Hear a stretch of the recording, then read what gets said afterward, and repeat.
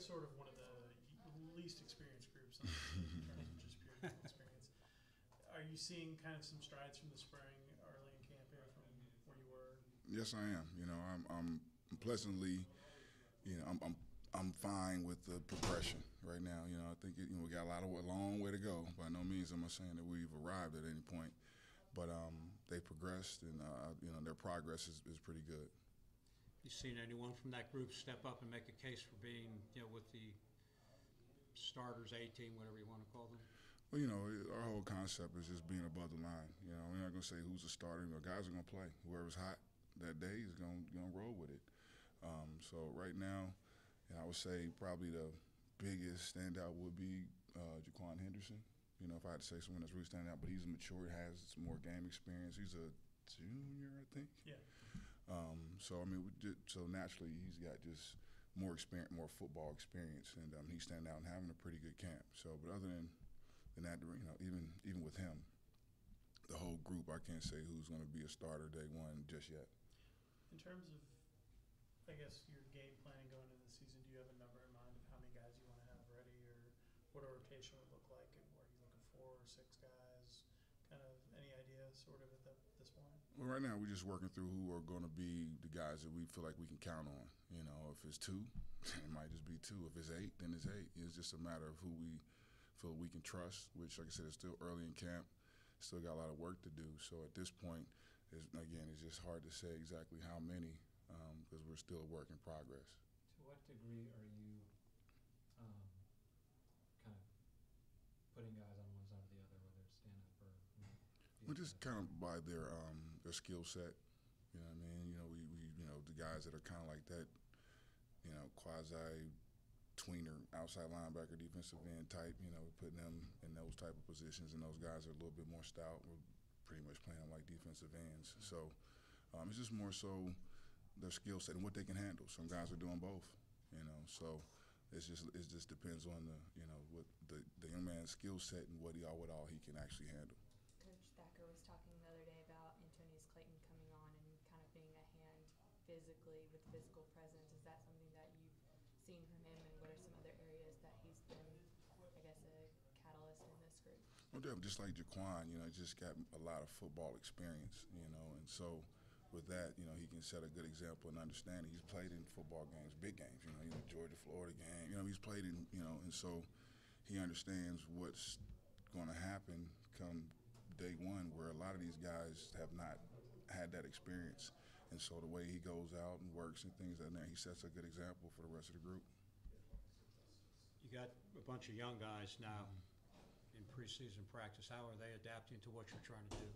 Doing good. Like I said, they're very receptive. I mean, they're like sponges, but just like, any freshman, redshirt freshman, they got a ways to go. And sometimes I have to not lose sight of where they are in their development. They're doing well. They're working hard. I mean, I tell you, I probably have one of the hardest working groups out there. There's not a problem with effort, but just, again, the lack of experience, which is, to be expected. I mean, they're freshmen, redshirt freshmen. Even me, when I was a redshirt freshman, I didn't know what the heck was going on. But they're working hard, and they are progressing day to day. In the spring, Coleman seemed like a guy that was a little bit of a surprise for you guys. The guy kind of turned it up, was playing both ways for you on both end positions. Kind of what has he done in terms of getting himself into a better position to play? Well, he's been doing good. Like I said, he's been, kind of had a little, little bumps and bruises here. Kind of held him out a little bit just to make sure he's healthy.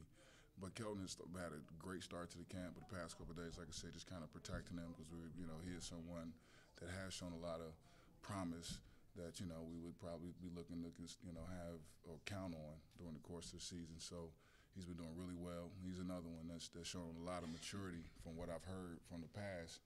And I like it, again, it's really not a matter of the effort or, the work that they're putting in. It's just, again, even Kelton being a sophomore, he doesn't have a lot of playing experience.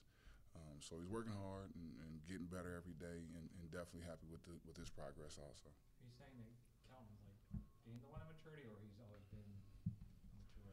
Well, he just gained, he's been a mature young man, from, since we've been here. We got here, and it's not only him. Our whole Jordan, Dominic being a redshirt freshman, Justice Dingle, Curtis Ryans, Luke, they're all redshirt freshmen. So we came in January, they didn't know what to expect. You know what I mean? And the way things were going before we got here was different. And so over the course of the past few months, you've seen a change in the way that they go about doing things, the way they handle, instruction and the extra work that they put in. That's what I mean by maturity, doing things beyond just what I'm prescribing, doing extra, That's the maturity I'm speaking of, so. What kind of homework over the summer did you give them, or like what kind of things did you do with them over the summer and the time you were able to be with them? Well, we can't actually work with them, so I actually put some things, just working on hands, placement, footwork, and, playing with, leverage and things of that nature, just little drills that we do like in individual periods that they could continue to work on throughout the summer. Has Luke had to kind of catch up? He obviously was out most of spring. In terms of, is he kind of like at square one a little bit with you guys? Not really, because he had, he started the spring and got injured, but he was in every meeting, so he definitely has a grasp of the playbook and has been doing fine. He's been doing a good job and getting better each and every day also. Couple more for Coach Coleman. Sylvain, who's a guy who's new to football, just totally. How's that experience been for you as a coach, and then also how's he doing? He's been doing really well. Again, like I say, he hasn't had a lot of experience just in the game at all. And, but every day you see him get better and better and better. I mean, physically, he's a grown man, but just his understanding of the game, the more reps he gets is best for him. And that's what we've been doing, making sure you get as much football in as possible. We still got a long time with him too. He's just a freshman. He's an older guy, but he's still got 4 years of football, to have him. So I'm not trying to force these guys to be seniors right now, but understanding that they just, as long as we can just continue to make progress, I'm fine. I know we're gonna make mistakes. That's freshmen, but I do hold them to a pretty high standard because of the expectation that they're going to have to play. But they're doing a good job of accepting the challenge and going out and working. Coach mentioned wait till the second week to look at some of the younger kids to see about maybe trying them somewhere else. Or do you see anybody that maybe, hey, I'd like to have him at defensive end, or it's maybe inside right now? No, because I got my hands full with just the ones I got right now. You know what I mean?